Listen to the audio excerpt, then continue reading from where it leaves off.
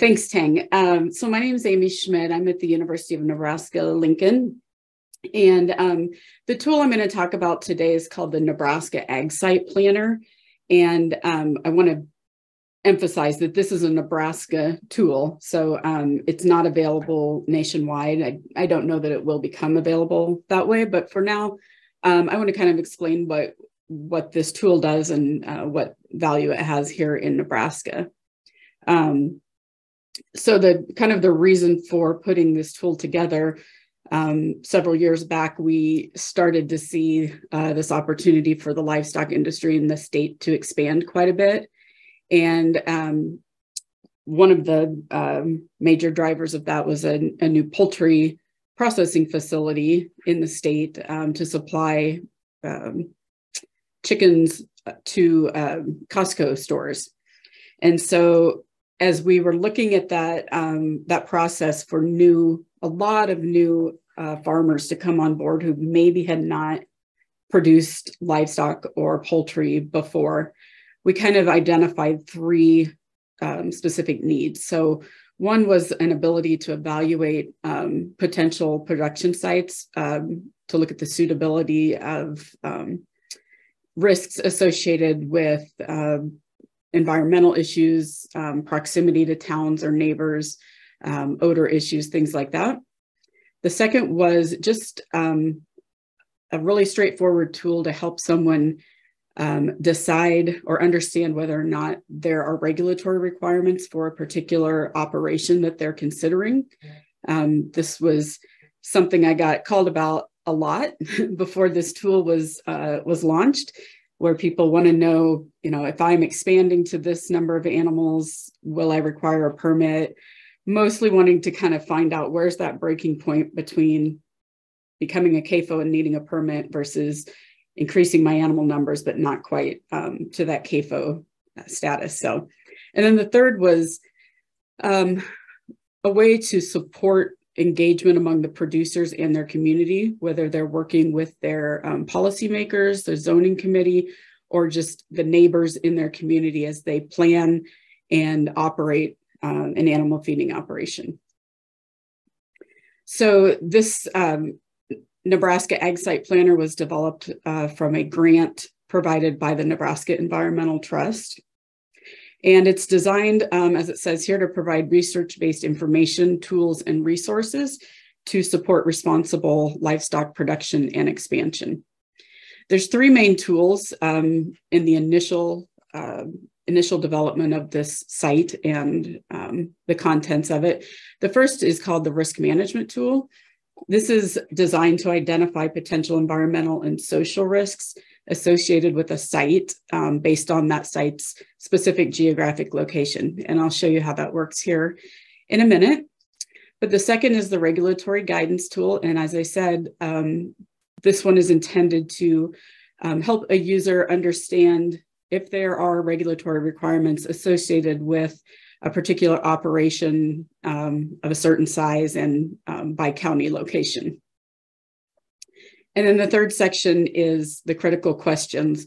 And these are the kind of thought-provoking questions for both for the producer and for community members or policymakers to talk through, how are you going to protect neighbors?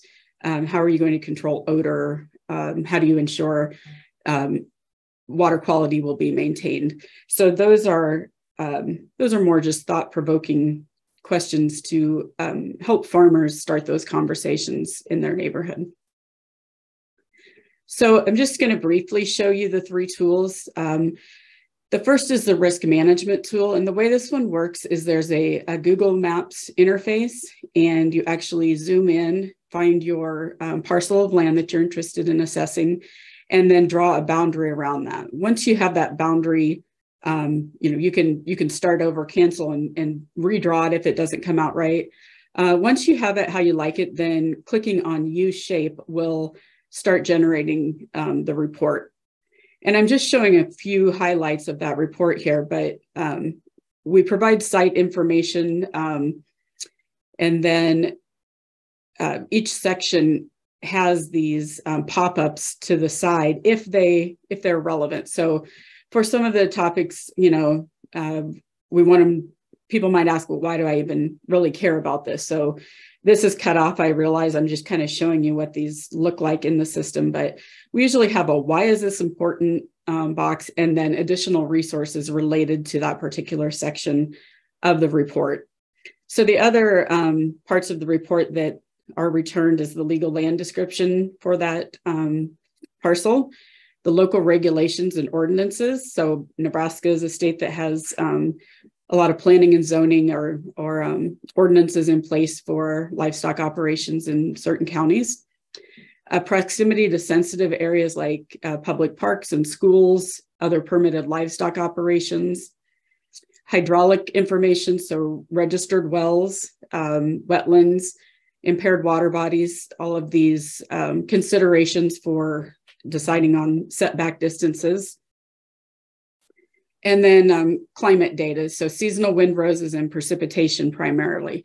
And again, these come back to some of the basics of just locating that site to minimize odor risks to neighbors and understanding potential storage issues with open manure storages if those are going to be built, and kind of understanding the precipitation patterns there. So the regulatory guidance tool is, it starts out with a map of the state of Nebraska, and moving the cursor around on that map will highlight each county as you go over it. So you can select the county of interest, and then it will step you through a set of questions asking what species of livestock you plan to raise, how many animals are in your operation. So this is worth noting here, the person could enter existing livestock numbers on their site and then return and add new livestock to that same system to generate the report.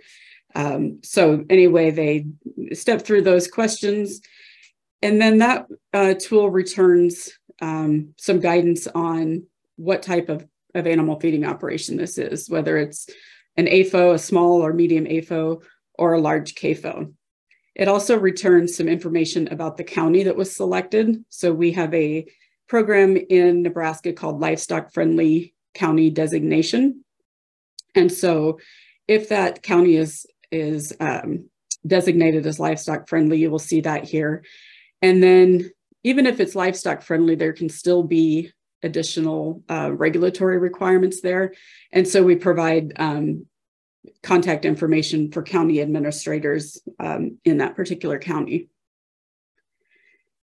And then finally, at the bottom of the page, we have information that sort of steps a person through what they would do to pursue a permit for a large CAFO, or if they describe a smaller operation, what steps they would go through to request an inspection, and then links to those actual permits are provided throughout that text at the bottom of the page there.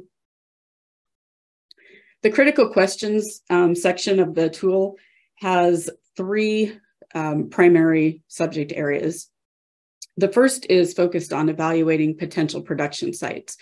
So these are things like considering distance to surface water bodies, if there's impaired water bodies, distance to neighbors, travel patterns you might use to avoid passing by neighbors' houses with manure or with loaded livestock trailers, how you intend to protect your animals, so biosecurity concerns, and on down to local infrastructure, things like how you might support the maintenance of roads, gravel roads in that area, what pathways you might want to take based on the maintenance level of different roads in that area.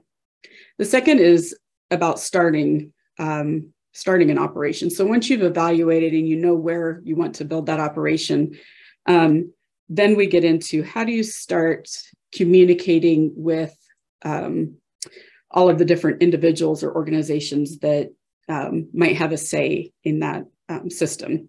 So communicating with your county, neighbors, community, our regulatory agency here, and so on.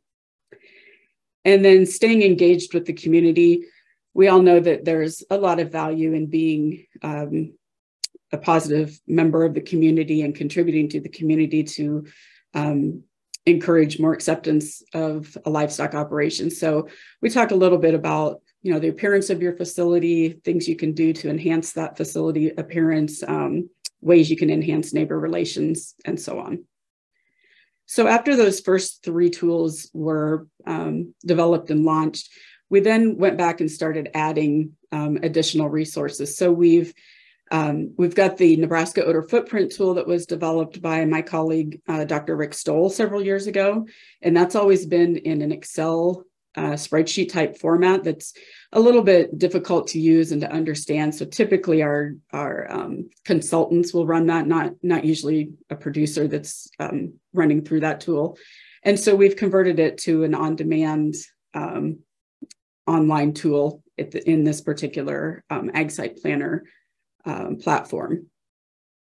And again, a lot of the value in putting it in this sort of format is giving a very visual depiction of the results, what they mean.